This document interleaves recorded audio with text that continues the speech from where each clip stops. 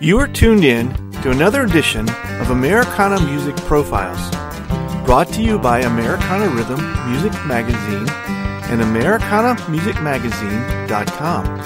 I'm your host, Greg Tutwiler. Let's jump right in to the next exciting interview.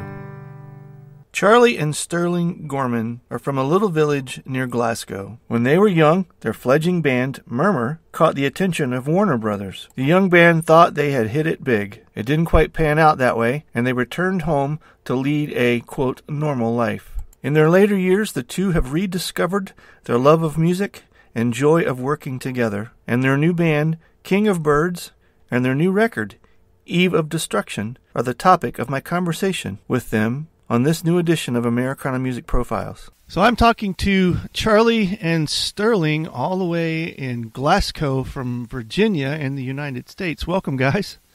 Thanks, Greg. Welcome to you. And do I have... Greg. Hi, yeah, hi. Hey, and do I have it right that the that you guys are calling yourself King of Birds? Is that the name of the group? Yes, it is. Yeah, cool. So I was looking through some of the notes that were sent over, and it seems like you guys kind of had an early run at music, and things didn't go exactly as planned, and had to pause and start over. Is that right? Can you give me some background to that story? Sure. We played in a band called Murmur back in the early 90s. And we got a deal with Warner Brothers in America. Okay. So we came over to Austin in Texas. We spent about 3 months there, and we recorded an album. Yeah. Which was released in 1994. And then, unfortunately, shortly after that release, we returned back to the UK, Greg, and the band shortly after sort of broke up.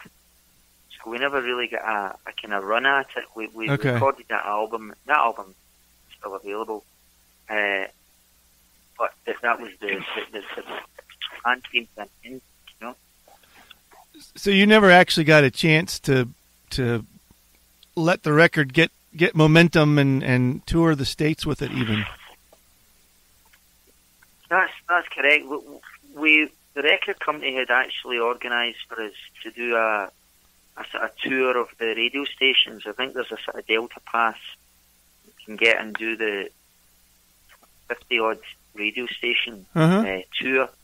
And that was lined up for us to do, but unfortunately it just kind of fell to bits at the wrong time, you know. Yeah. So it was really unfortunate, and we really just left music for quite a while, you know. Oh, totally. So neither one of you played much after that for a while.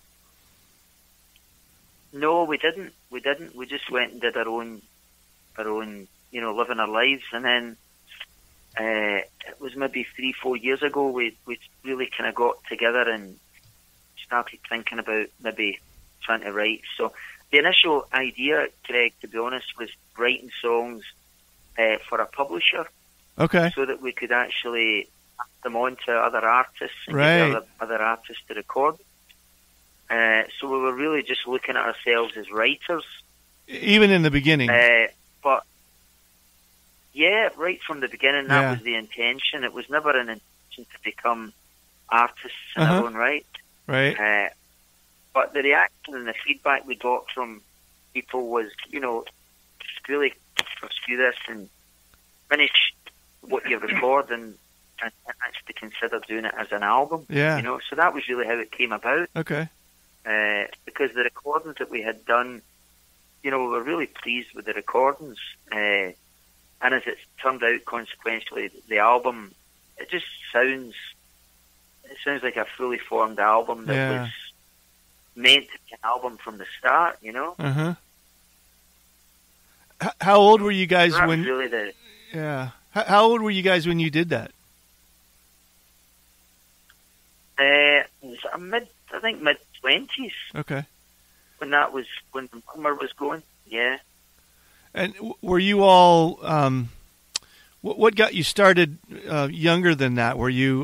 Did you grow up in a musical family? Was it school days music? What prompted you guys to get into music in the first place? Hi, Greg. Stirling here. I suppose where we were from was a little village in Elderslie. All our friends, were musicians from early age, from the age of sort of early teens. So we're surrounded by friends. They're normally maybe your friends would be playing sports. Our friends are all either playing the drums or playing the guitars or want to be singers. And so we were just in a group of guys that were all into music. Yeah. We all kind of related to each other's musical taste. So throughout our younger years, we were always kind of involved in bands. Charlie and myself sometimes together in bands, and other times, apart playing in separate bands, And as Charlie said, the Murmur thing happened in the early 90s and then sort of fizzled out around about 96, I think, it sort of finally was over. And then we sort of, as Charlie said, maybe 3 years ago, we would, Charlie had got some songs and he sort of said to myself, I'd like to hear them, and they were fantastic. And that sort of got the ball rolling for King of Birds. Yeah. So were these songs that you had been just kind of writing through the years when when the band was off, or did you intentionally sit down and say, look, I want to try to write again? The latter. I think we had individually, sort of in our separate lives, had sort of kept our hand in, if you like, sort of writing songs or playing. Mm-hmm. But it was sort of after Charlie had sort of came to me with these songs. I think it was 3 songs in a demo he sent me over that were excellent, really good, and that sort of gave me the impetus to sort of try harder to write better as well. And that's when we sort of decided we would try and have a concerted effort to put some songs together to sell on, which, as Charlie said, grew into this Eve of Destruction album. And when did that come out? That's out now, right? You guys released it. No, it hasn't. Sorry, Greg. Sorry, Charlie here. The album hasn't been released yet. Okay. It's been released on the 26th of September. Okay. So we've just put a couple of songs out from the album so far. Okay. So those are the cuts that I heard, just the singles that are out then. Yeah. Yes, and we're intending to do another 2 songs. And the fourth, as I say, the fourth release will be in conjunction with the release of the album. And that should be around about, latter part of September 26th. And this will be a full-length record?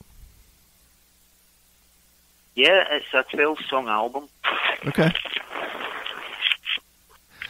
What's the intention then once that comes out? Are you guys you're still holding down some sort of other career, or are you envisioning this as getting back together, trying to make another run at it with a band? It's really dependent on how well it does. We are currently working sort of outside music to sort of pay the bills at the moment. Mm-hmm. But the ideal scenario would be that the album is picked up and we could live off the album. That's the dream sort of. Hopefully will become reality. So it really depends on how things go with the album. Yeah. Is this going to be strictly a UK release, or will it also be released in the United States? Again, Greg, that's dependent on distributors. At the moment, we are sort of looking for distribution. Sure. Okay. So with nothing tied down yet. So that would depend on the physical release would be dependent on distribution, but certainly digitally it will be released worldwide on sort of your usual platforms, right. iTunes, Spotify, But physical release, the album's available on vinyl and CD, and subsequently on digital globally. Okay. Yeah. And the feel, at least of the first couple cuts that I was able to listen to, the one in particular, Hard Times for a Good Man, has a very distinctive, it feels sort of like American alternative country. Was that the intention, or was it just the end result of what you got when you got done?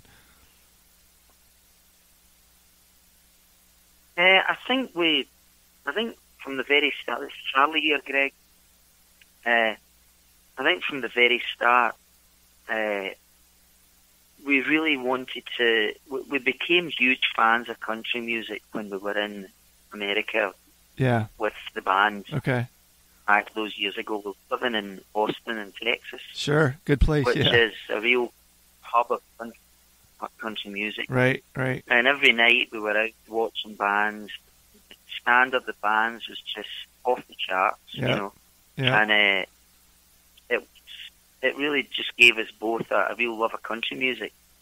And coincidentally, one of our family relations, is one of the top pedal steel guitar players. And he got really closely involved right from the start with us. Oh, okay. So I suppose we did have that sort of edge of country in the tracks anyway, with the ones that we were leaning towards with pedal steel. Uh-huh.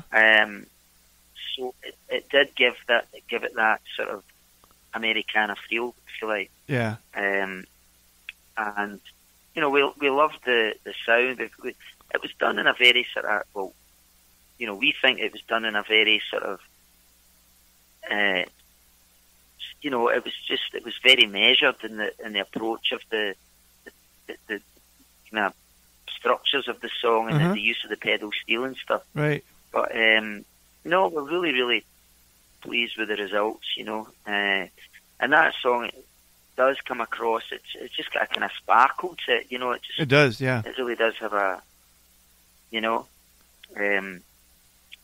So, but no, I totally agree. It's got a very kind of alternative country feel to it. Uh-huh. Yeah, I really like the tune.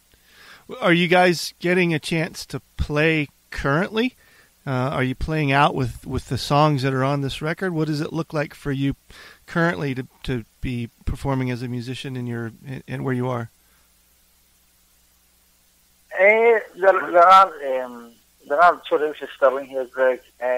Where we're from, it's just outside Glasgow, which is the biggest city in Scotland, and there is quite a sort of music scene there, diverse.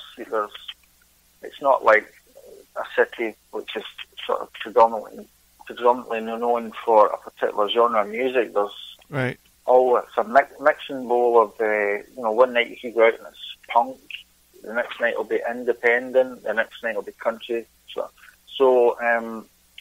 there's particular nights you can play that you'll sort of get your own audience. But we don't play that much, to be honest. We're sort of just putting out the singles and sort of trying to raise a profile at the moment. We've done a few support slots with sort of named artists locally to Scotland, which has sort of got some new fans. And, once the record's out, hopefully that'll open doors for more shows. Mm-hmm. Yeah. Is that, are you looking or hoping to be able to put a band together and hit the road with it, or are you still kind of the mindset that you'd like to sell these songs to different artists? I think we're now performers, we've put a name on it, and we are going to go out as us We do have a band, as Charlie said. We've got Davey Holland